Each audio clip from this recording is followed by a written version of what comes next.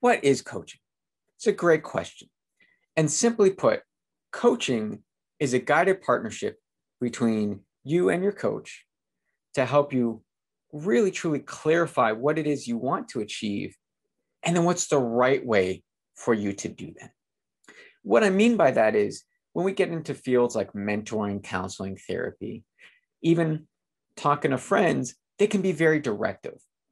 You need to do steps 1, 2, and 3 if you want to get to where I am today, as an example. Now, step 1 may go great. Step 2 may go okay. And maybe we get to step 3 and it's terrible. It doesn't work. We don't enjoy it at all. And then that maybe breaks down that relationship. Hey, Steve, that was terrible advice, and I'm never going to listen to you again. Now, I'm not saying that happens all the time, but it's important to note that within coaching, finding the right way is different because it's not going to be dictated by your coach.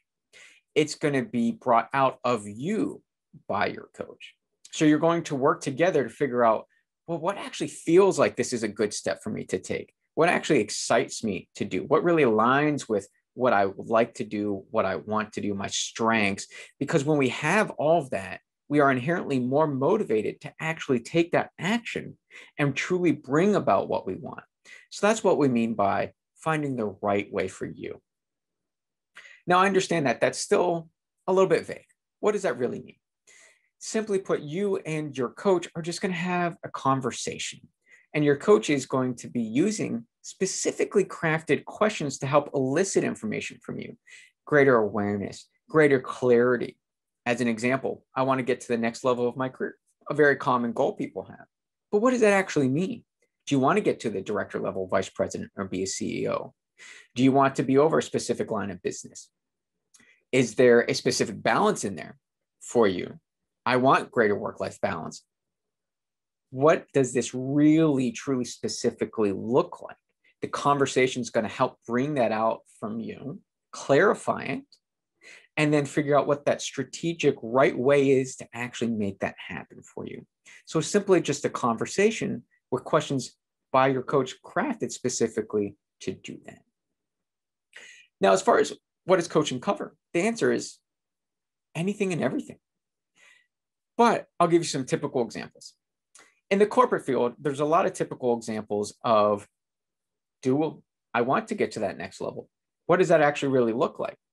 What kind of leader do I want to be? How do I have difficult conversations and give feedback or performance reviews that are maybe adversarial in a better way? How do I motivate employees, for example? Or I want greater work-life boundaries. I want greater work-life balance and to put into place boundaries so I'm not answering my email, say at 8 p.m. or at 3 a.m. in the morning. Those are some common things that people bring to coaching. And the importance there is it can actually be work-related, but it can also be personal related. Anything and everything is on the table. Just because this is offered, say, through work doesn't mean that we have to cover solely work-related items. We could get into sleeping better. We can get into nutrition, to exercise, multiple things on, say, the personal front, or how to really overcome maybe a challenge I'm having, say, with a sibling and make that a better, stronger relationship. Those are just some common things as topics and areas that coaching can cover. Now, I'll say within that, there's really a couple key things that I find coaching truly gets to the heart of. No matter what those goals are, one or more of these 4 areas always becomes really kind of the key focus and at the heart of coaching. The first one is believing in ourselves, right? Building confidence and overcoming limiting beliefs or negativity. And that could be negative people and the effect that they have on us. That's area number 1. Area number 2 is really communicating more effectively and building strong relationships.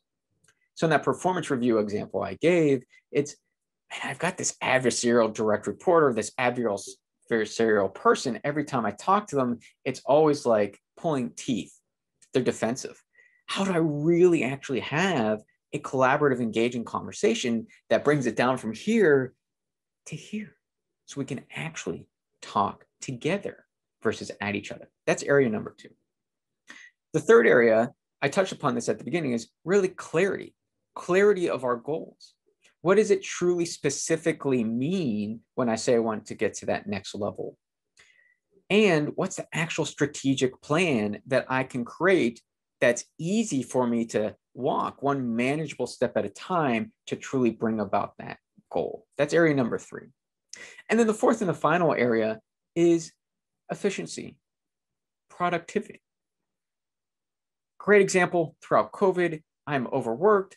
There's a lot of different changing priorities. I've got 500 emails that are coming in. There's a lot of different Slack channels I have open, and I've got to respond to those. I am just overwhelmed and buried with everything that's on my plate. How do I really dig into that, manage my time, create boundaries, prioritize, delegate, and really, truly maximize what's going to make me successful? Our efficiency, our productivity. That's really area number 4. I find coaching truly gets to the heart. So I hope this explains more detailed and more helpfully what coaching is, what it isn't, a couple ideas of what we can cover together, and what's really kind of underneath that for us to truly be successful. So I'm looking forward for you to go on this journey with us and to help you achieve your goals. So until the next time, be the movement in your life.